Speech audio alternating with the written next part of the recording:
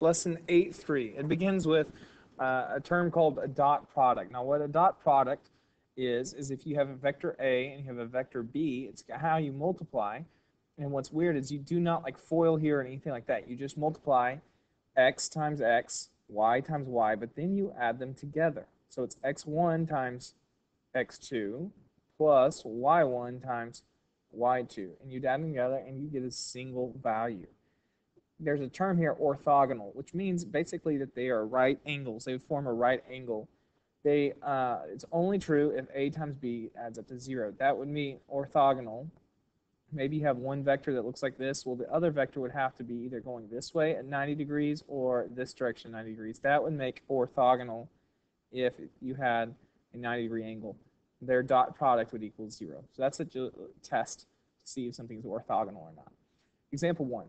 Find the dot product of u and v if u is -3, 4 and v is 3, 6. Then determine if u and v are orthogonal. So to set up the dot product, what I'm going to use is u dot v is going to be equal to x1 times x2. So my x1 I'm going to put here is -3 times x2, which is 3. And then I'm going to add that to y1, which is 4, times y2, which is 6.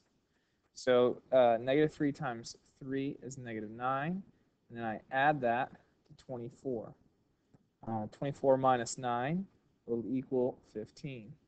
So that means u dot v, the dot product, is equal to 15.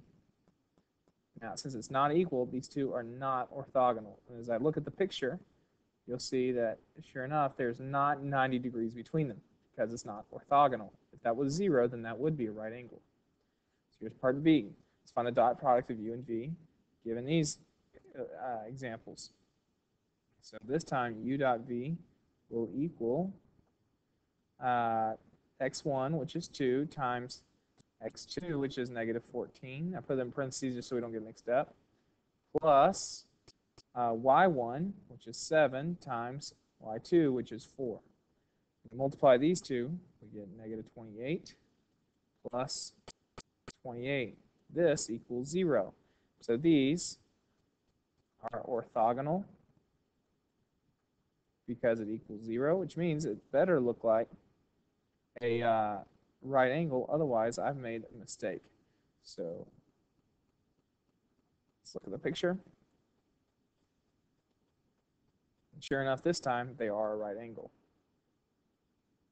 So here's now one for you to try.